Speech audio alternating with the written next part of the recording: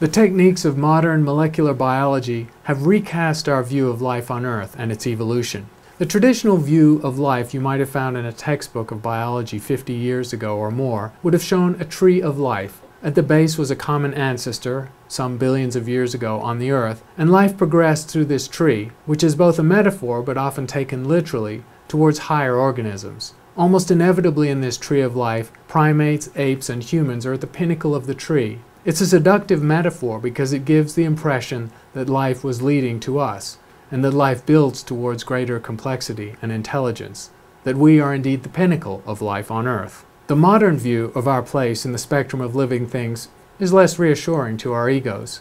The modern tree of life is based on molecular techniques and essentially tracks the slow variation of genetic material from the common ancestor using RNA or DNA. This doesn't require us to identify species because it's being done with the genetic material itself. The tree of life has the same form, where time moves upwards from the bottom, and the base is a common ancestor that was the branching point for all subsequent life on Earth. In this tree of life, most of the real estate is unfamiliar to us because it's microbial. And in fact, most of the genetic diversity of life on Earth is microbial. In this tree of life, the entire plant and animal kingdoms are small twigs. We are the tiniest little twiglet in this tree of life, most of which is composed of microbial species. The three major branches of the tree of life consist of bacteria, archaea, and eukarya. Eukarya are the cells with nuclei, bacteria are the cells without nuclei. And archaea was a domain of life only found a few decades ago, which probably relates to the earliest forms of life on Earth that formed near volcanic vents and in quite warm conditions. The advantage of using genetic material to trace evolution of life on Earth is that we can do it precisely and accurately using the gradual deviation in the base pair sequence of either RNA or DNA. When the tree of life was drawn in terms of species or organisms, we were using morphology, or the way the organisms appear, which is often quite a crude way to look for similarities or differences between forms of life. The tree of life does show time evolving in terms of gradual separation of the genetic material, but the time resolution of the tree is relatively poor, perhaps only a few 100 million years. The root of the tree, the last common ancestor, also has a time uncertainty because we're unsure exactly when life on Earth started, but it's at least 3.7 and maybe as much as 4.1 billion years ago. Another interesting experiment that can be done using deviations in genetic material between present-day species is to look at the degree of genetic overlap. This is usually done in one particular part of the base pair sequence of RNA. By looking at the number of deviant nucleic acids, which is essentially the overlap of the genetic material, we can see how much we are similar to other species. As is well known, we are similar to rhesus monkeys or chimpanzees by 99 or 98%. We are similar to dogs by about 87% and chickens by about 82%. More strikingly, 2/3 of our genetic material overlaps with moths, and we have more than half genetic overlap with simple microbes like yeast. Next time you look into your beer glass, acknowledge there is kinship there. That yeast is half you. Our subject is astronomy, so we can't delve into the depths of biology, a great and enormous and vibrant subject in its own right. But we can give a simple view of the modern view of genetics as a basis point for looking at the possibility of life and genetics operating elsewhere. The standard model of biology is based on something that biologists ironically refer to as the central dogma. The fundamental genetic material is housed in RNA, a less stable form of the DNA that evolved somewhat later in the history of life on Earth. This RNA creates expression in the phenotype, which is the basis for an organism, and then propagates through replication. The gradual divergence of the genetic material is caused by genetic mutations, often stemming from the environment, and occasionally from poor transcription as the DNA or RNA is copied. A slightly more complex form of this diagram includes the work of proteins. The RNA, containing the genetic code, codes for sequences of proteins that carry out the functions within a cell. This, in turn, leads to the structure and function of the organism.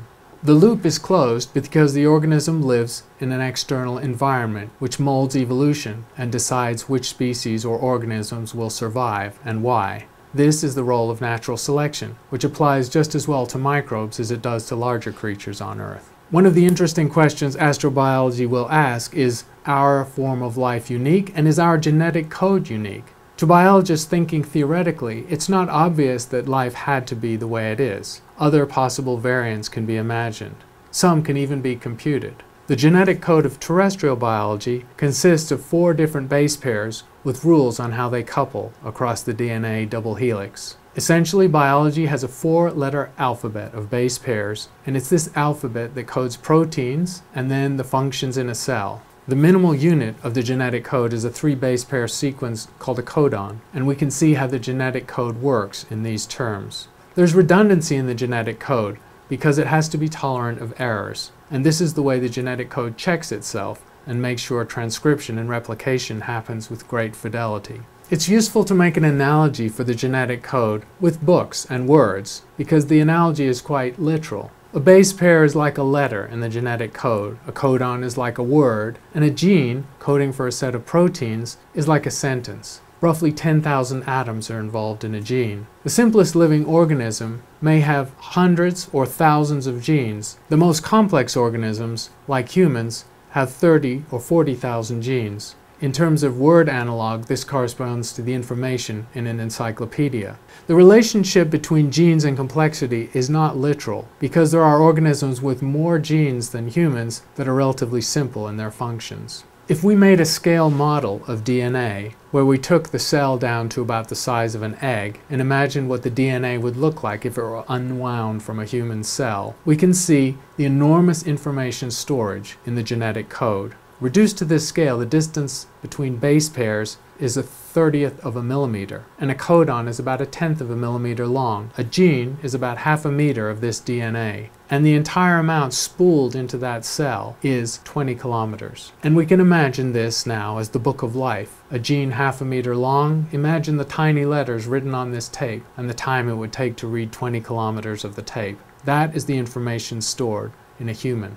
Information storage in biology is incredibly efficient because an encyclopedia's worth of information is stored in each and every cell nucleus. Part of the reason that biology is only just maturing as a subject is the sheer complexity of biochemistry and the fact that computers are needed to model and understand it.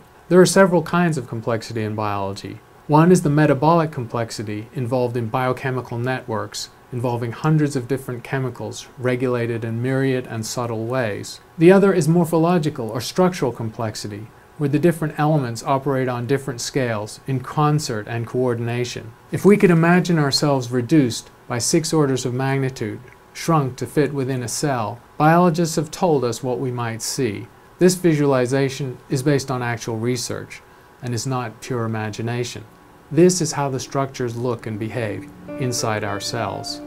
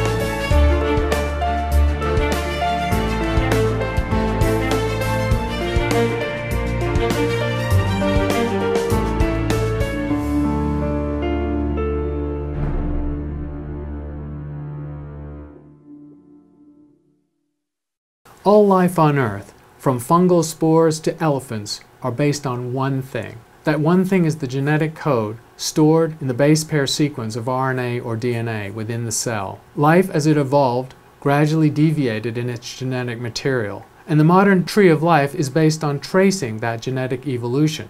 In the modern tree of life, based on the analysis of the genetic material, humans or animals occupy a tiny portion of the genetic real estate. This is by far a microbial planet.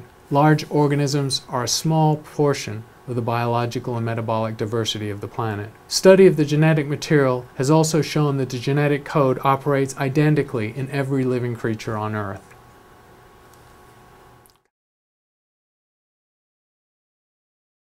This visualization is based on actual research and is not pure imagination. This is how the structures look and behave inside our cells.